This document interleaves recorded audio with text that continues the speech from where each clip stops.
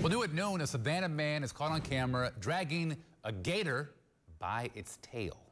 Come here. I got him. I got him. I got him. Go.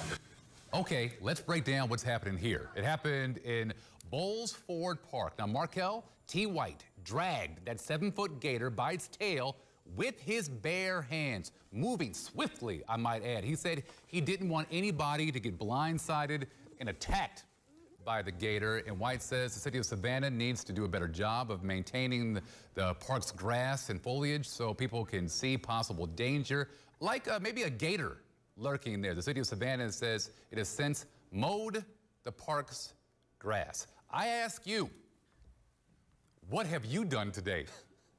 I do not suggest dragging a gator by its tail. Oh my goodness, Brian Monahan, you're from Florida, where this kind of thing might happen. What do you say when you see that? I still say good Samaritan, but sir, I'm glad you're okay. Yeah, I know, me too.